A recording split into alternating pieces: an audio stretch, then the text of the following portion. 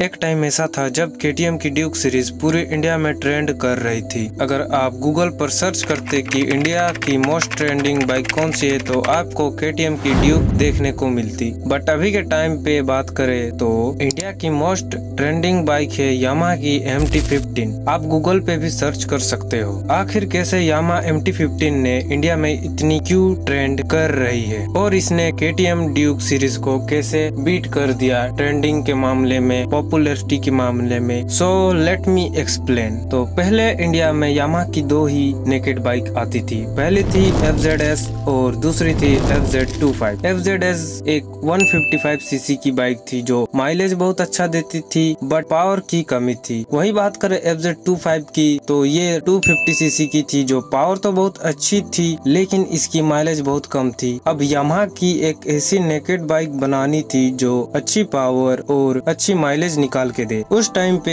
Yamaha की R15 बहुत popular थी। फिर यामाहा ने R15 का इंजन और स्ट्रक्चर को लिया और 2017 मॉडल MT-09 के डिजाइन से इंस्पायर्ड होके R15 का इंजन यूज करके MT-15 बनाया गया जो कि बेस्ट परफॉर्मेंस और अच्छी माइलेज निकाल के दे रही थी। इसने FZ25 और FZS की कमी दूर करने की वजह से पॉपुलर होने लगी थी और इसके आई कैचिंग लुक्स की वजह से भी और ज्यादा पॉपुलर हो रही थी। 2018 में MT-15 थाईलैंड में लॉन्च किया गया। धीरे धीरे इसकी पॉपुलैरिटी की वजह से मलेशिया, इंडोनेशिया जैसे देशों में लॉन्च किया गया और वहां भी ये बहुत पॉपुलर होने लगी। फिर 2019 में MT-15 को इंडिया में लॉन्च किया गया लेकिन इसमें बहुत सारे चेंजेस किए गए थे, जैसे USD फोक्स की जगह टेलीस्कोपिक और 18 इंच अलॉय व्हील की जगह 17 इंच के दिए गए थे ताकि इस बाइक का कॉस्टली अमाउंट कम हो। जब 2019 में MT-15 को लॉन्च किया गया तब इस बाइक का एक शोरूम प्राइस रखा गया था 1.36 लाख रुपीस, मतलब कि 1,36,000 रुपए। इस बाइक में आपको 155 सीसी का लिक्विड कूल्ड 4 स्ट्रोक इंजन मिल जाता था जो मैक्स पावर जनरेट करता था 18 bhp की और मैक्स टॉर्क जनरेट करता था 16 न्यूटन मीटर्स का। इसके अलावा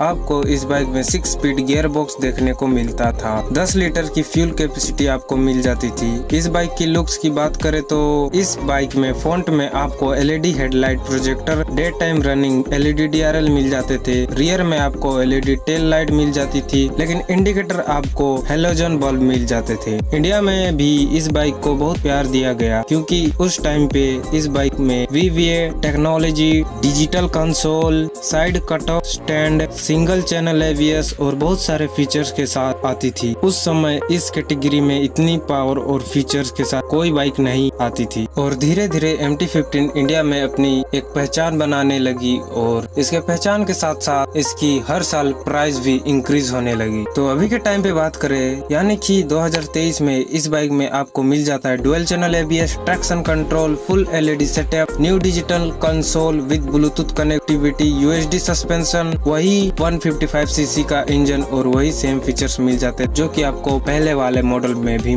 मिलते थे। 2023 में इसका प्राइस है 1.96 लाख रुपीस एक शोरूम। अब बात करते हैं इस बाइक ने इंडिया में इतनी हाइप और इतनी ट्रेंड क्यों कर रही है। 70 से 80% लोगों ने इस बाइक को इंस्टाग्राम रील्स में देखा होगा, वो भी इस भाई के इंस्टाग्राम ID पर। अक्षय पाल अक्कू भाई, इस बंदे ने इंस्टाग्राम में MT को बहुत फेमस किया है और इसकी MT को इतना सेक्सी मॉडिफाई किया है कि एक बार इस बाइक को देखोगे तो दोबारा देखने का मन करेगा। इस बाइक की फ्रंट की लुक ही ऐसी है कि एक बार को तो लड़की भूलकर इससे प्यार हो जाए। अगर आप इतना दूर वीडियो देख लिए हो तो सब्सक्राइब भी कर देना। अगर आपको MT-15 लेना है तो उससे पहले आप ये वाले वीडियो देख लो, MT-15 के प्रोज और कॉन्स।